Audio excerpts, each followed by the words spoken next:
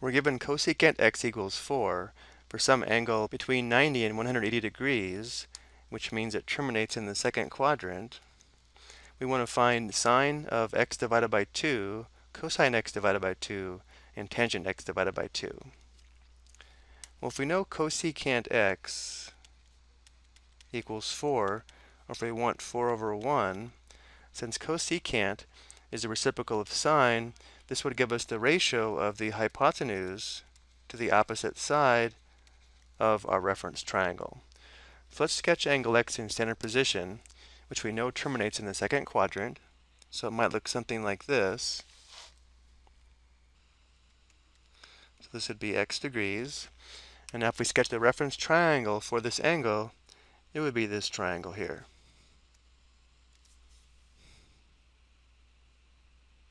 So this would be our reference angle, and the ratio of the hypotenuse to the opposite side would be 4 to 1. So we can label the hypotenuse 4, the opposite side 1, and now we can use the Pythagorean theorem to find this other leg, which would be the square root of 4 squared minus 1 squared, or the square root of 15. So we label this as square root of 15, but because we're in the second quadrant, where x is negative, this would be negative as well.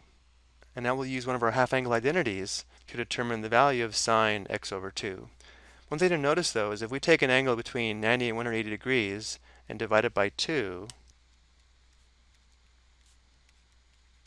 notice how x over 2 would be greater than 45 degrees and less than 90 degrees, which means the angle x divided by 2 would be in the first quadrant, where we know all of these trig function values would be positive. So we don't have to worry about the plus or minus sign here. We know all of our trig function values here will be positive.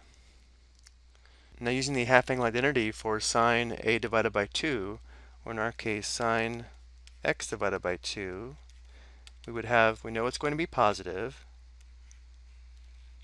We'd have 1 minus cosine, in our case x,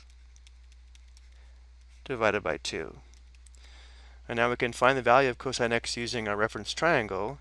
So we'd have the square root of 1 minus cosine x is equal to the ratio of the adjacent side to the hypotenuse, which would be negative square root of 15 divided by 4. And all this is divided by 2. And now we can go to the calculator to get an approximation for sine x divided by 2. We would have the square root, and then we have a numerator and denominator, so we'll put the numerator in parentheses. So open parenthesis, 1. Notice how this would become plus, because we have minus and negative. So we have plus square root 15, right arrow, divided by 4, close parenthesis, and then we'll divide this by 2. We'll have one more parenthesis to end the larger square root, and enter. So the sine function value is approximately 0.9920.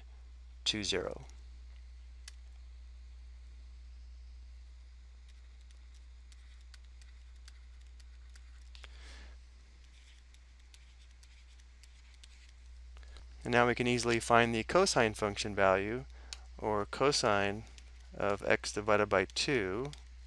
This would be equal to the square root of 1 plus cosine x divided by 2. So we just have a difference in the sign here. We'd have the square root of 1 plus negative square root of 15 divided by 4 all over 2. And now we'll go back to the calculator. Now because we only have a sign change here, let's go ahead and press second enter, which brings up the previous entry. And now we can just change this plus sign here to minus. 1 minus this fraction is equivalent to 1 plus the negative fraction. So now we'll press enter, and the cosine function value of x over 2 will be approximately 0.1260.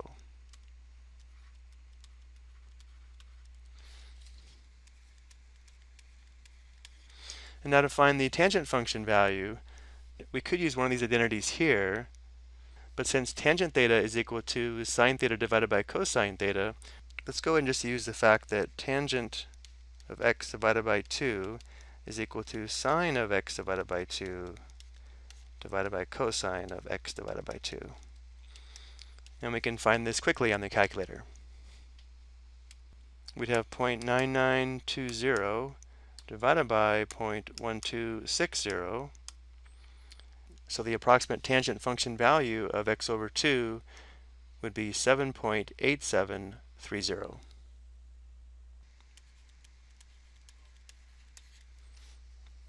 I hope you found this helpful.